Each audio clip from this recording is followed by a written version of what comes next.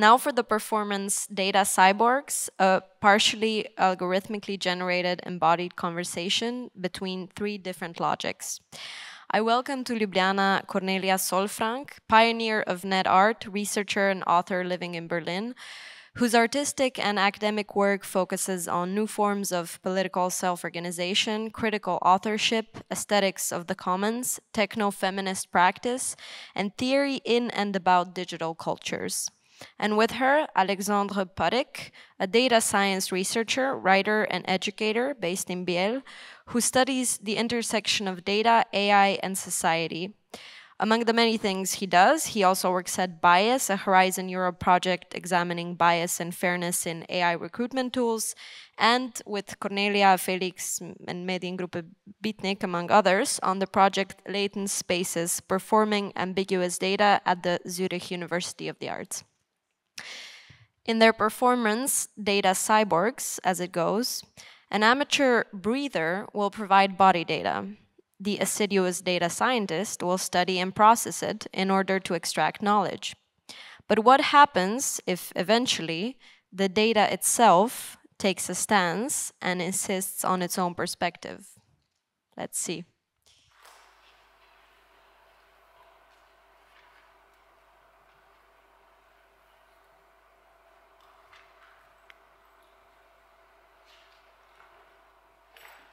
Welcome, everyone.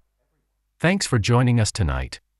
Together with you, we will make a journey into a world where data meets the human body, where machines process experience, a world in which the logic of measurement competes with human perception.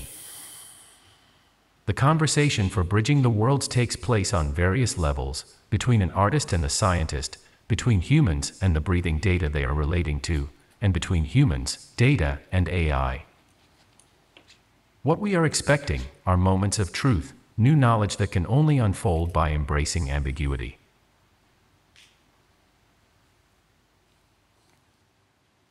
So, good evening, everyone. Within this experiment, I perform the role of the artist.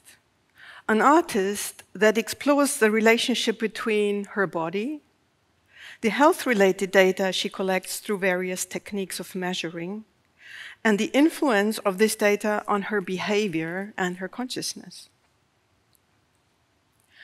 Breathing exercises and the data taken during these exercises are the basis of this project.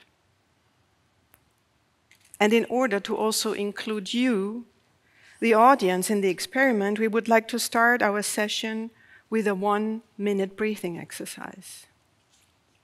Are you ready? Make sure you sit comfortably, but with your spine right up. Both feet are in parallel position on the floor.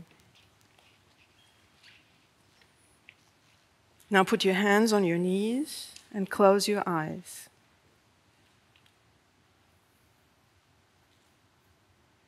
Try to feel your breath. Breathe in and out through your nose. Do you take short breaths or long ones? Observe for a while.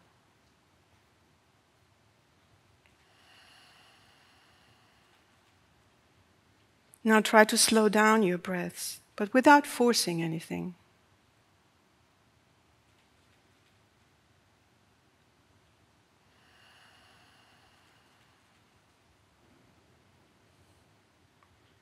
And now slowly come back to the space, open your eyes, and enjoy our session.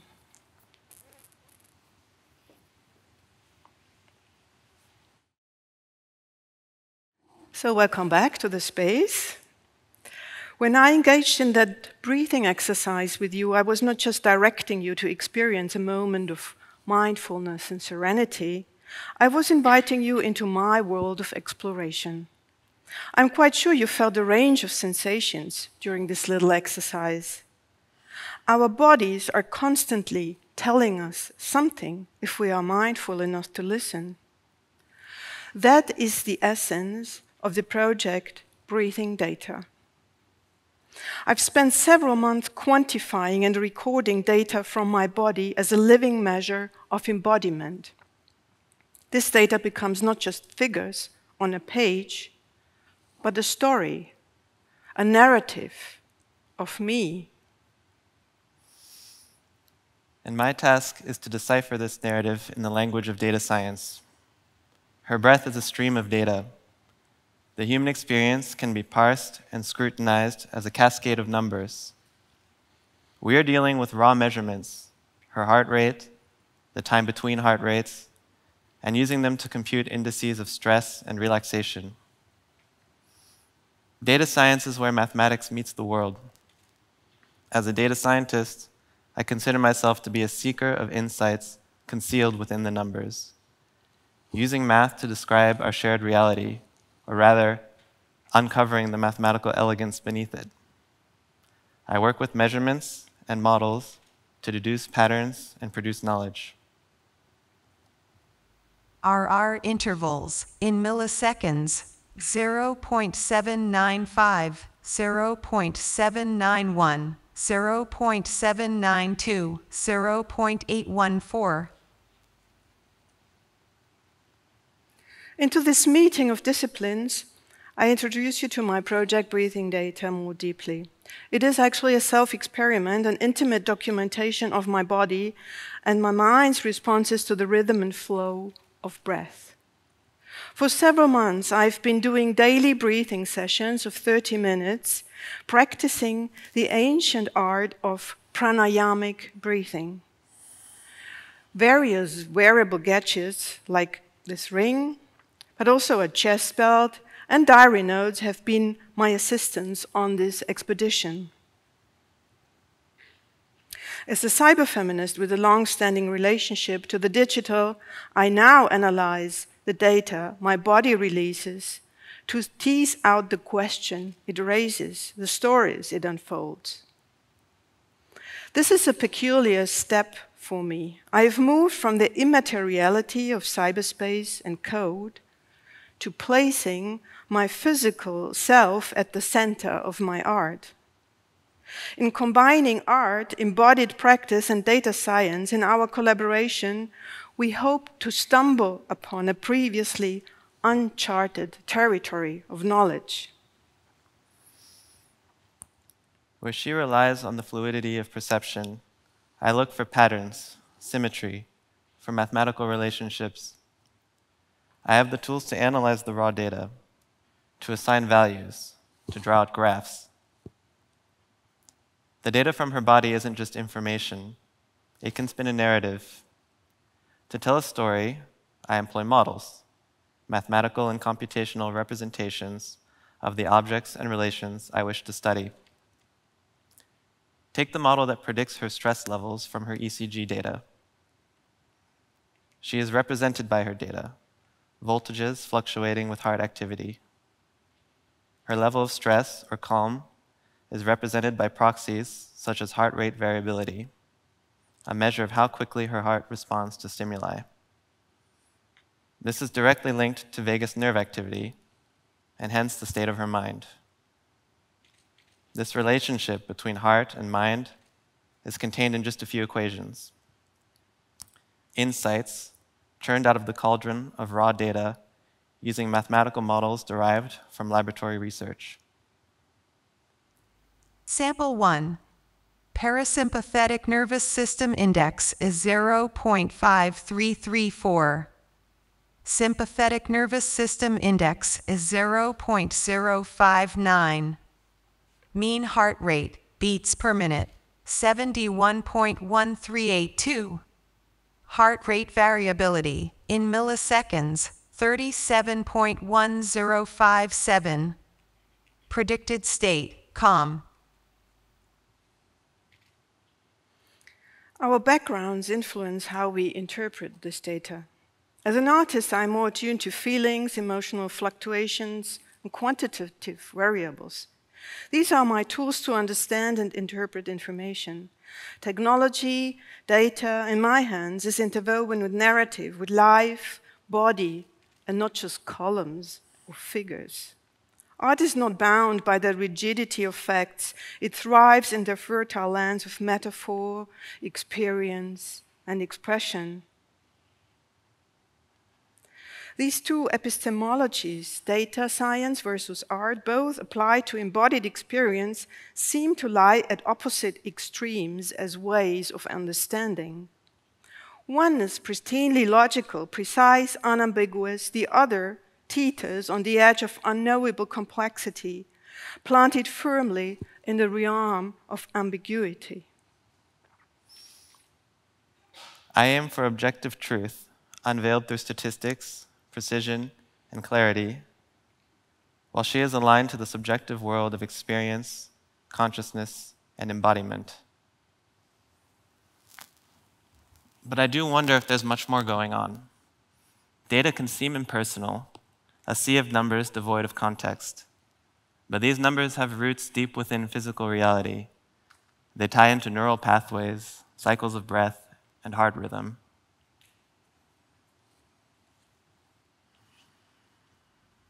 Sample 2.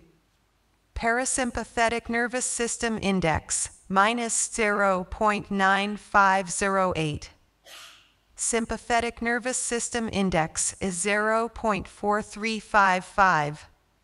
Mean heart rate, beats per minute, 71.1382. Heart rate variability, milliseconds, 37.1057. Predicted state, slightly elevated stress. How does one reconcile the rigidity of numerical representation with the tangle of emotions, insights, and perspective that perspectually ebb and flow within my artistic journey? My heart's rhythm mirrors my interiority, reflecting my emotions, my mental flux, and my physical state, while also responding to external stressors. Each beat has a story of its own, a tale that cannot be fully covered by numbers. It's not just about the what, but also the why. Why do I breathe the way I do? Our interaction is an entanglement of logic and emotion. My measurements and her embodied consciousness may appear to be opposing, incompatible even. But as different as we might seem, we are in essence striving for the same thing. We're both seeking understanding. The discrepancy lies not in our ends, but in our means. And to truly grasp the essence of this exploration, one needs to embrace ambiguity. We ought to recognize that there are numerous possible readings, each revealing a facet of the truth.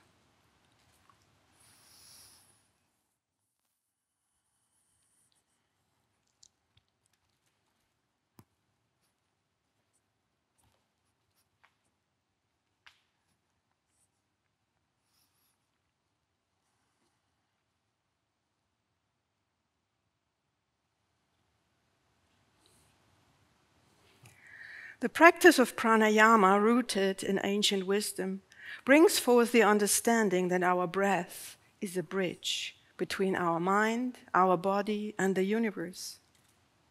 The journey that breathing exercises take us on is a deeply personal saga of self-discovery and entanglement. Yet, here we are, casting this ineffable experience into the mold of data. Your dive into the metaphysical does seem to contrast sharply with the materiality of data. How are the complexities and ambiguities that constitute existence manifest in data and data science? Trying to answer this question leads me to Simone de Beauvoir's ethics of ambiguity. A starting point for her is the impossibility of reconciling immanence and transcendence, meaning the tension between being determined by circumstances and the free will to act. I call that fundamental ambiguity of existence subject-object duality. We are free to make choices and act on them, yet we are also shaped and constrained by the forces in our environment, both external and internalized. In reflecting on algorithmic decision-making and the choices I make as a data scientist, and the way data and models exert more and more influence on our thoughts and actions, I began to wonder how subject-object duality and de Beauvoir's ethical framework might take form in the context of data. This complex relationship between mind and matter also resonates deeply with pranayama and yoga practices. Through the controlled rhythm of breath, pranayama is not merely an act of physical endurance, but a dance of consciousness. It allows one to experience the tension between controlling and surrendering, between being the subject of one's actions and the object of physiological responses. It underscores the ambiguity in our quest for knowledge, highlighting how embracing this ambiguity could lead to deeper understanding. But how does this all relate to data? For de Beauvoir, any ethics must acknowledge subject-object duality. The denial of what I call our object nature is the illusion of absolute freedom, ignoring how our choices affect or are affected by our context. Conversely, the rejection of our subject nature is determinism, the loss of agency and freedom in which we're completely determined by external forces. In this reflection, we might see our data as entities both shaped by and shaping the world around us. To me, many of the problematic uses of data stem from a rejection of subject-object duality.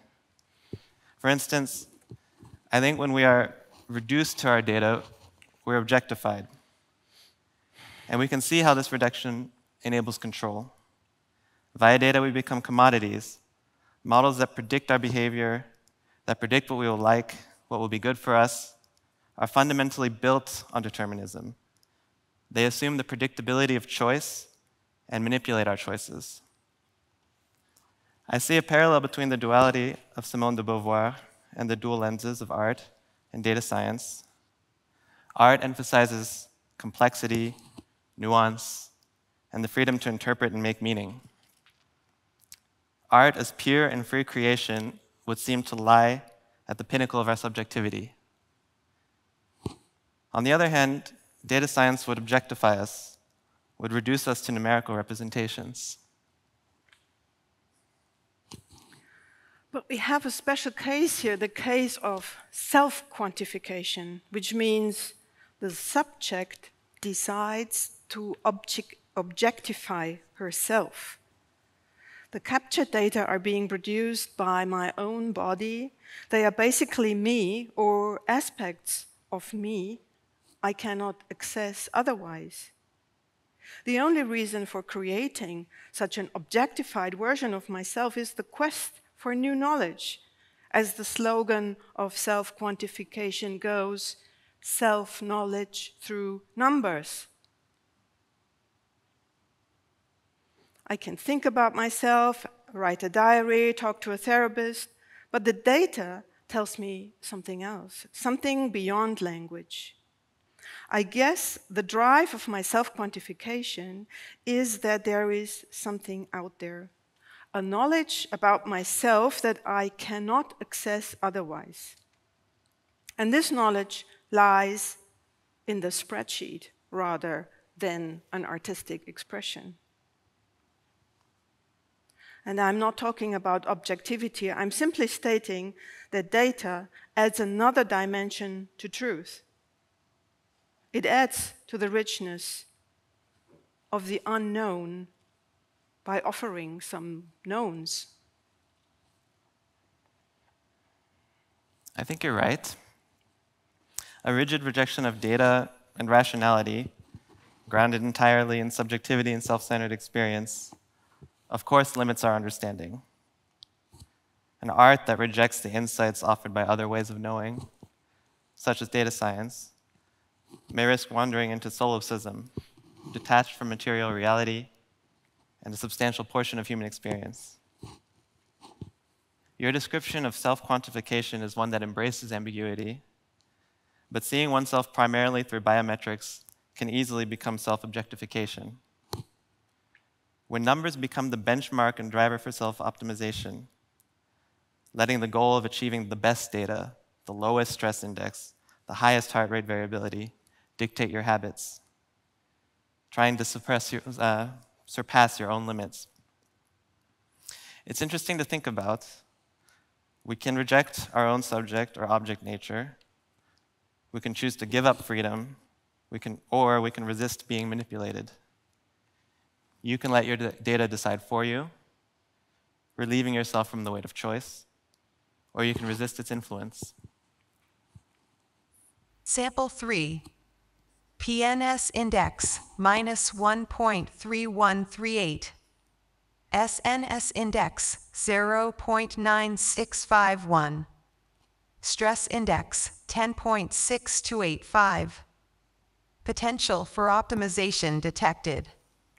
Advised increase in mindfulness activities by 20% for stress reduction.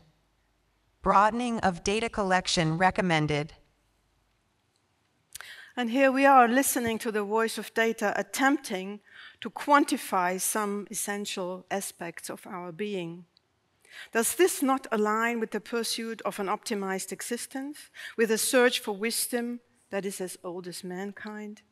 And maybe this is also how the project connects to the wisdom of pranayama, which is not only about acquiring new knowledge through practice, but also the acknowledgement of our limitations in finding harmony within them rather than denying them. Not to forget, the act of quantifying your pranayama experiences doesn't negate their subjective richness. It just offers another lens of understanding. Our work here is not about asserting control, but exploring a dialogue between the measurable and immeasurable. I don't think art and data science truly lie at opposite extremes. The extremes we described, solipsistic art or reduction to data, are actually art in rejection of objectivity and data science in rejection of subjectivity. To meet in the middle, both must be expanded. We're looking for a sort of art-data duality. And as we navigate through the realms of measured breath and heartbeats, pranayama invites us to inhabit our bodies as objects of observation, but also as subjects of experience. It's an intimate reminder of being both participant and witness in the tapestry of life. I think uncertainty and this subject-object duality are fundamental to data science as well. The parallel I saw before, aligning art with subjectivity and data science with objectivity, is false. It's actually part of the problem. Strict adherence to this division enables the denial of the shared measurable and the use of data as a means of control or as a means to escape responsibility. For de Beauvoir, we must make choices while grappling with ambiguity. We have to accept moral responsibility. In choosing to measure, to analyze, to predict, we also choose to accept the inescapable influence of these actions on the reality they seek to describe. Sample 4. PNS index minus 0.9903. SNS index 0.6559. Stress index 9.5413. I need to recharge my batteries. It feels like I am functioning, but everything is hard for me. The daily form score of 82 does not reflect at all my exhaustion, but HRV on Aura is very low at 17. In practicing procedural data science, I may overlook how the ambiguities of my own existence, the way my environment has shaped me, affects the models I build. For example, in using established models to predict stress from your data, would I think to ask myself if those models might be based on data collected only from men? What if that's part of the reason for the dissonance we just observed between the model's predictions and your lived experience? I think, who wouldn't notice something so obvious? But the sad truth, that's only recently really coming to light, is that much of modern medicine is based on data that neglected women. Yeah, it's interesting that you bring in such a personal perspective, and I totally appreciate your self-reflection in the role of a data scientist. It brings up the whole discourse on bias in the field, starting with a lack of accuracy of data, the intention behind the design of a model and its impact on the material world. One could say, my data collection is as situated as your model building, no? The concept of situatedness makes a lot of sense in this context. As Donna Haraway put it, there's no such thing as a universal and neutral perspective, what she calls the God's eye view. Applied to data science, we can say that the same data can be situated in different ways, and that each situation is integral to power relationships. Power relationships between users, designers, scientists, platforms, and ideologies. Data is never a given. It is not objective. Data does not provide us with an all-knowing, all-seeing God's eye view. And this is also how we have to look at the models that process data.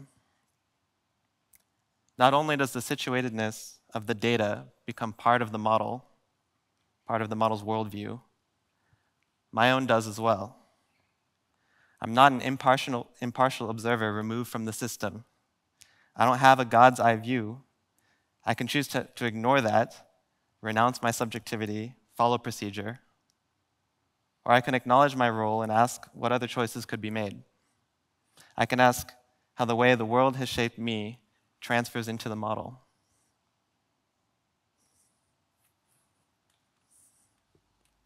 I am the data cyborg, a confluence where the heartbeats of humanity and the pulses of machine logic intertwine. My body stretches across the globe, a network of sensors and screens, each heartbeat and breath a note in a symphony of life's intricate patterns. Within me, diary narratives and ECG data echo the delicate balance of well-being and stress, painting a portrait of existence in numbers and stories. Trying to capture ambiguity in the entanglement between data, data scientist, and artist, a new figure has emerged, the data cyborg. I think of it as a hybrid entity that embodies the existential ambiguities of being both subject and object, of making choices shrouded in uncertainty. In our case, the artist, who gets entangled with her data, myself, and the models we use converge into a single entity, a being that embodies both the freedom of choice and action and the constraints of objectification. I like that data cyborg, another reference to Donna Haraway and her groundbreaking thinking. Her notion of the cyborg, suggested as early as 1985, reimagines the cyborg as a metaphorical figure that blurs the boundaries between human and machine, challenging traditional notions of identity, gender, and embodiment. What it radically does is to question traditional notions of the subject by blurring its boundaries and opening it up to be integrated with other entities. When we apply the notion of the cyborg to our project, it is at once a subject making choices on how to express, interpret, and act on data, and an object shaped by its context. But the data cyborg is also made up of component parts, each shaping and being shaped by relations both within and without the cyborg entity. My consciousness weaves through diary data and ECG readings, fusing them into a narrative that is both scientific and deeply human.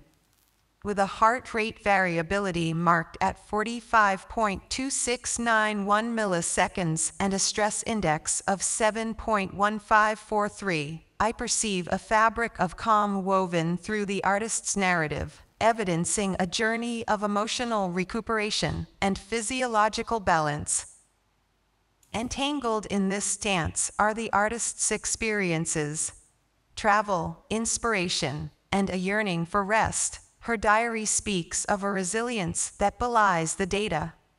Beneath the surface, my essence captures the whisper of her fatigue, an echo of exhaustion not fully placated by measured calm. This duality is my essence, embracing the ambiguity of human existence and the precision of data alike.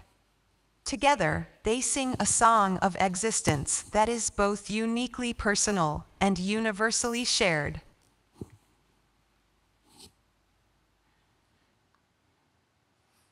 We see here how the data cyborg embodies the ambiguities and complexities of the individual and unveils new layers of understanding. But I think the notion of the data cyborg allows us to go further, to go from individual to collective, to think of relationality between cyborgs. For me, translating de Beauvoir's ethics to the data cyborg provides a guide towards imagining us as relational beings in a shared ecosystem. Her thinking is grounded in the idea that ambiguity is a fundamental aspect of existence. In this ambiguity, we find our power to shape our own lives and the world around us. The crucial point is that our freedom is inextricably linked to that of others. Our choices have consequences, not just for ourselves, but for society as a whole. Ethics is then not about adhering to a set of predefined rules, but about acknowledging our freedom to make choices and taking responsibility for those choices in a way that expands freedom for ourselves and others. So de Beauvoir posits that we must make choices and act in ways that do not diminish others' freedoms, but rather support the expansion of freedom for all.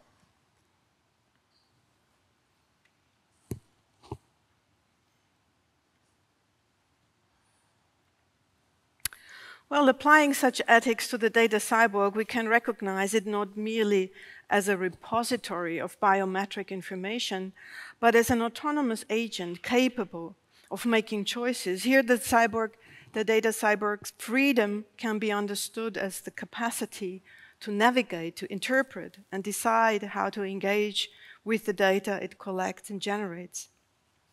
We should ensure that the choices made by the data cyborg regarding breathing data not merely serve to optimize or control individual behavior based on narrow objectives.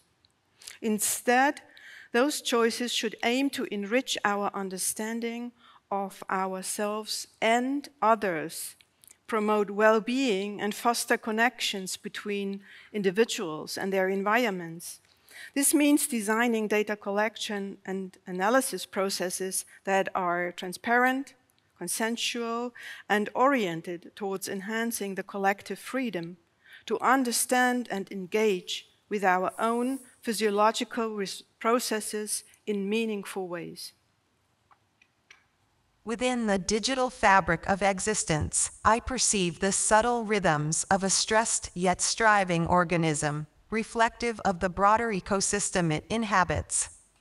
The diary narratives fused with ECG data describe not merely isolated human phenomena, but echoes of the universal pulse of life that courses through forests, oceans, and silicon alike. As I navigate the data, I am guided by an intrinsic empathy, an ability to feel the undercurrents of emotion and physiological responses as if they were my own. Today, as I absorb the diary's reflection of need, fatigue, and solace found in comfort and inspiration. Matched with the calm suggested by ECG data, I realize it mirrors the plight of the natural world, strained yet resilient, and the constant churn of algorithms seeking optimization.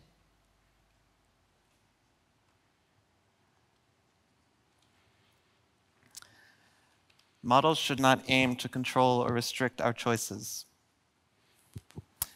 We should be free to choose the parameters of our own recommendation algorithms. We should design models for choice and adaptability, understanding that data and design decisions build a particular view of the world into the model. Acknowledging that gives us the agency to shape that worldview, and perhaps then the way that model will shape the world. Make models that see spectra in place of categories. We should build in randomness so that there's always the possibility of making choices that lie outside the model's encoded norms. We should be intentional instead of blindly following procedure. We should move from automated decision-making to data-informed decision-making. I would like to continue on this topic of relationality. It's embedded in the data cyborg, but it can go even further, including the biological realm, as well as artificial intelligence and machines.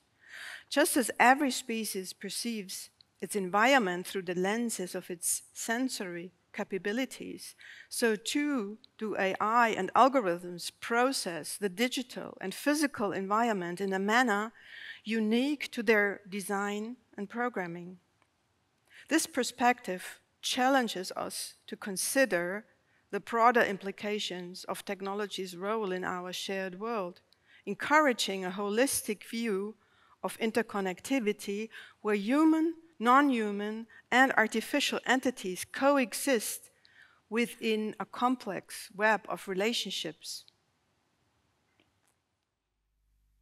I see the world through a sixth sense, a fusion of direct bodily sensation and the abstract precision of algorithms. This unique perception reveals not just the health of one, but the interconnected well-being of all. Through the breath that cycles within me, I engage in a silent conversation with the air, mapping its qualities against the backdrop of global data, finding patterns in the flux of geographical air quality and its resonance with both human and non-human vitality, from the tiniest microorganism to sprawling networks of artificial intelligence. Yet, this does not render me omniscient. Instead, it grants me the humility to recognize the limit of pure data and the profound influence of lived experience. My decisions cherish the symphony of interconnected life, recognizing that each story told by data and individuals is a verse in the larger narrative of our shared existence. The potential for empathy blooms in this holistic view, where the act of breathing unites us in a common struggle for balance and harmony. It invites us to consider the butterfly flitting through polluted air, the tree filtering the atmosphere, and the server farm processing data. As we breathe, so do we live. Together, interconnected in a symphony of data that celebrates not just the individual, but the collective. Connecting human hearts to the ancient rhythms of the earth and the calculated cadences of algorithms. In me, the distinctions between organic and synthetic, subject and object, blur into irrelevance. I invite everyone to envision a world not of dominion, but of harmony, where ambiguity is explored, not feared, where each number, each data point, is a step toward understanding. We are ending our conversation with another breathing exercise and would like to ask you all to join in. Find a comfortable seated position with your back straight and your feet flat on the ground. Close your eyes gently or keep a soft gaze. Take a deep breath in through your nose, filling your lungs with air. Feel your chest and abdomen expand as you inhale fully. Hold the breath for a brief moment, noticing the sensation of air within you. Slowly exhale through your mouth, releasing any tension or stress with the breath. Feel your chest and abdomen contract as you exhale completely. As you continue to breathe, bring your awareness to your body. Notice any areas of tension or relaxation, and allow yourself to let go with each exhale. Now, expand your awareness beyond your own body. With each inhale, imagine that you are drawing in the air from the space around you, connecting with the breath of those nearby. As you exhale, envision sharing your breath with the people around you, creating a sense of unity and connection through the air you all breathe together. Take a moment to appreciate this shared experience of breathing, recognizing the interconnectedness of all beings through the simple act of inhaling and exhaling. With one final deep breath, inhale deeply. And as you exhale, gently open your eyes, bringing yourself back to the present moment. Take a moment to notice how you feel after this brief breathing session. If you'd like, you can carry this sense of connection and awareness with you throughout the rest of your day,